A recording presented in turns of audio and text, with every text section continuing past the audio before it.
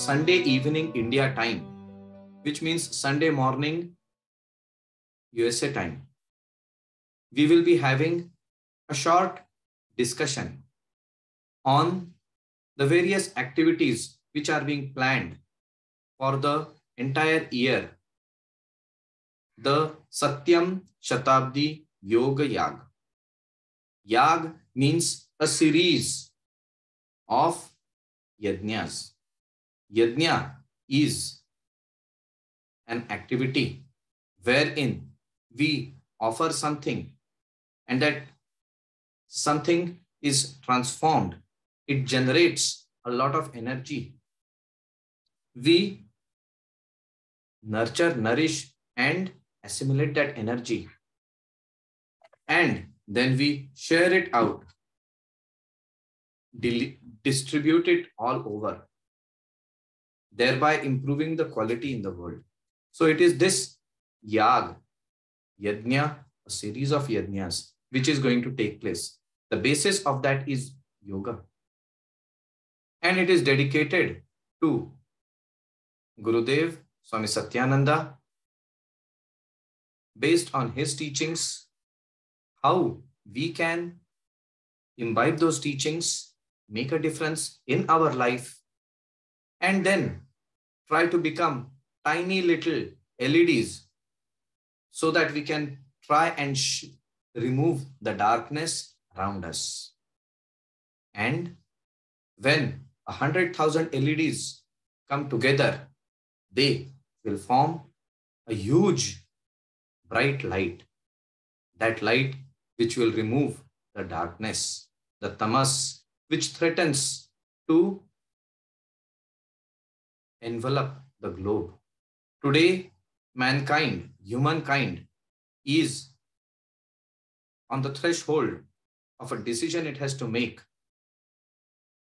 The last 2-3 years, the COVID pandemic is an indication of this crossroads we are upon. Humankind collectively has to make a decision which way it has to go ahead. And depending on the road we choose, further generations are going to walk that path in the same manner as 300-400 years ago, humankind took a decision and moved in one direction. And the Industrial Revolution swept the entire globe, and its impact is seen. In the same manner, now we stand at a greater threshold. Do we make a good choice or do we not? It is here that yoga can play a great role, because yoga can bring out the light and bring in the strength to take the correct decision and direction. And if we can share it, then 100,000 lights together will enable humankind to make the correct decision. It is this effort that has begun. And I invite all of you to be a part of that in whichever degree and sense we can. Because as we become a part of it, the divine grace flows through us. Do not think, I can't do this. No. Instead, think, what can I do? We all know what I cannot do. But do we spend some time trying to think, what can I do? It might appear to be small. It might appear to be insignificant. But please remember that when the Setu of Sri Rama was being built, the big monkeys were taking the big boulders and throwing them. Sri Ram appreciated all of them, but he reserved the prize of his touch, immortal touch, only to the little squirrel who was just dropping little small bits of sand. What was that contribution? Perhaps insignificant.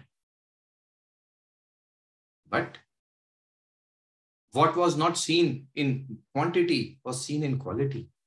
And it was that was which Sri Ram connected to. It was only the squirrel that Sri Ram picked and gave her the blessing of his touch. So why can we not be that squirrel? We might be doing what we think is insignificant, but if we do it with all our heart, rest assured that the grace of divine will flow through us and transform us. It is this opportunity that I extend to all of you.